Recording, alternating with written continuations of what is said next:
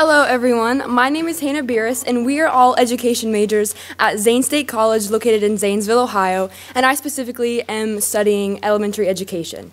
And just by a raise of hands, how many people actually know where Zanesville is? Oh wow, okay.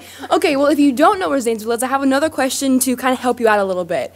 And a few years ago, there was a release of exotic animals in Ohio, and if any of you have heard of that, go ahead and raise your hand for me. Okay, anyway, that is where Zanesville is, and that is where our school is and everything. But that's not something we're necessarily proud of, and so with our project, we wanted to direct the attention back down to the downtown area and kind of focus on the raw history and everything that Zanesville has to offer. And by doing that, we worked with so many great community partners and learned so much history of the town that we know and we live in today. And Amber is going to go ahead and elaborate on that. Hi, my name's Amber Claypool. I'm majoring more in the special education field. I'm going to tell you just a little bit about the history of the downtown Zanesville. We're known for many different things. The confluence of the two rivers, which you can see up where the red arrow is, it's pointed where the Muskingum and the Licking River combine. We're also known for the Zane Trace National Trail Road. It was an early trail road in Ohio, and it's had many different names. It's now known as Route 40 and National Road. In 1810 to 1812, we was also known as the state capital of Ohio. This was mostly to do with the influence of the pottery. We was also known as the pottery capital of the world. And this was because our soil was more clay-rich than it was coal-rich. And then in the 1950s, the decline in our area was due to the change in the industry. But Kristen will explain that a little bit further in her slide of this presentation. In this picture, you can see this is the Ohio Iron Company that's in Zanesville. And you can see in the 1890s how that business was really booming back then. And now you can see the present day photos that it's just really basically abandoned. It just sits there and they do nothing with it. It has no purpose anymore. So I'm going to go ahead and direct it over to Alexis, and she's going to give you a little bit more insight on the history of Zanesville. Hi guys, my name is Alexis Nelson. I am majoring in early childhood education. Today I'm going to talk to you more about the comparisons of then and now and some of our most historical landmarks. The first one here, as you can see, is the Y Bridge. I first showed the 1910 picture. It's not the first one that was built. First one was built in 1814, but however, that was collapsed when we had the Muskingum flood in 1819. We reconstructed our Y Bridge a total of 5 times. It is the only bridge in the United States that is shaped as a Y. In the picture, it shows back then there was businesses, it was well-traveled, it was really well-known. And then our current day, which that bridge was built in 1984, it's not as widely traveled as it used to be. There's no more businesses really around it. It's just another way for people to get across town. And then next, I'm going to show you some of the restaurants and shops that we had in our downtown area. It was really blossoming in 1950s. There was a lot of businesses. Everyone was downtown back then. We had 3 different theaters just downtown.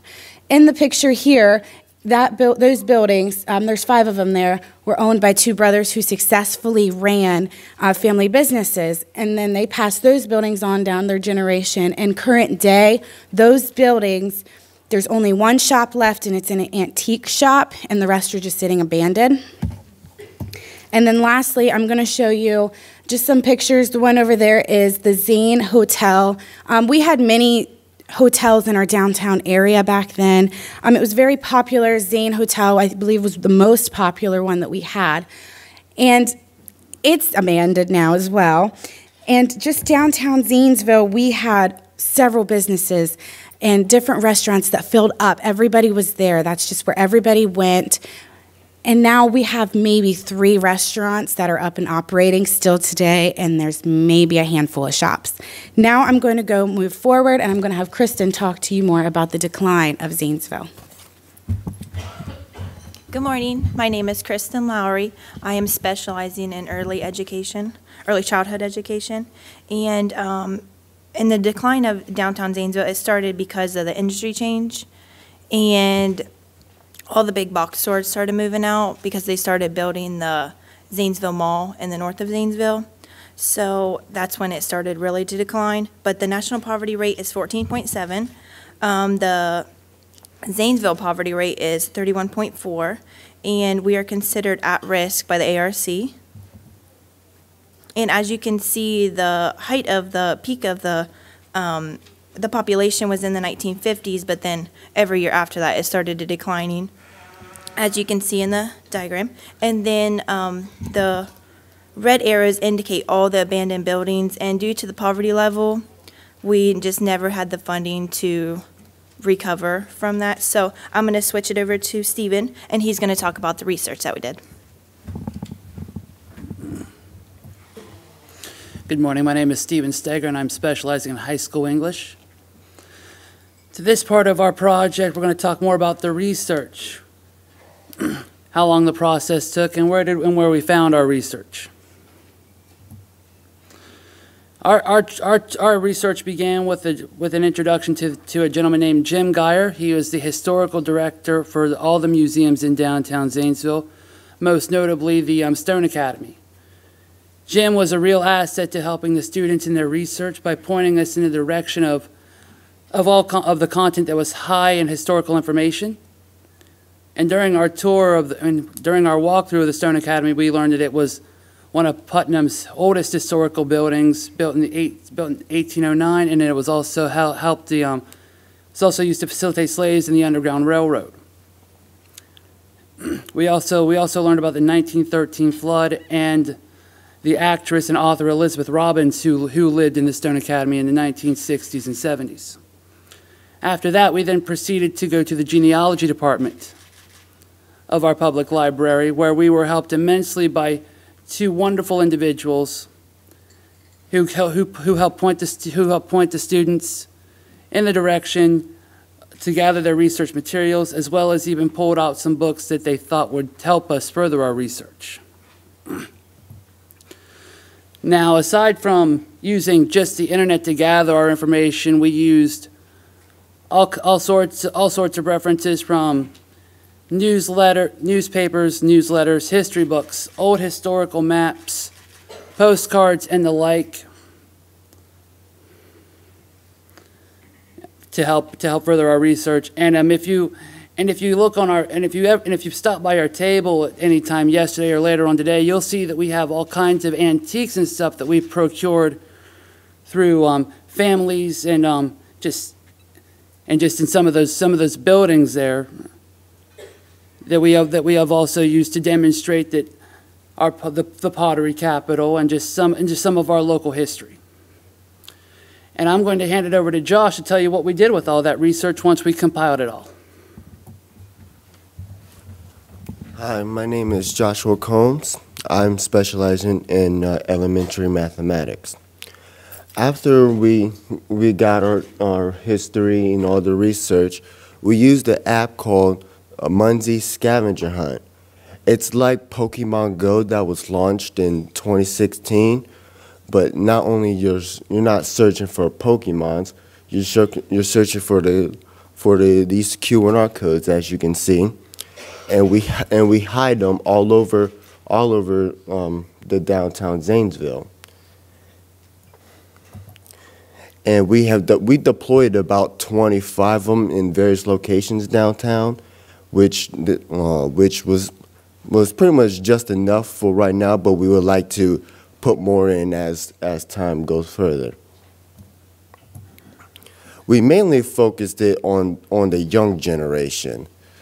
Young generation very much don't believe history isn't fun enough, so we try to make it as fun as possible for the young generation, so we can get them interested about history, but also feel like they're playing the game as well.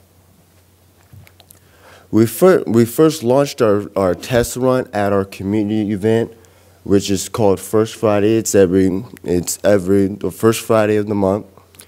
And we had about 20 to 25 people try the app out, and 95 to 100% of the people who tried it out loved the app and wanted more information about it and wanted to try it out when they get home.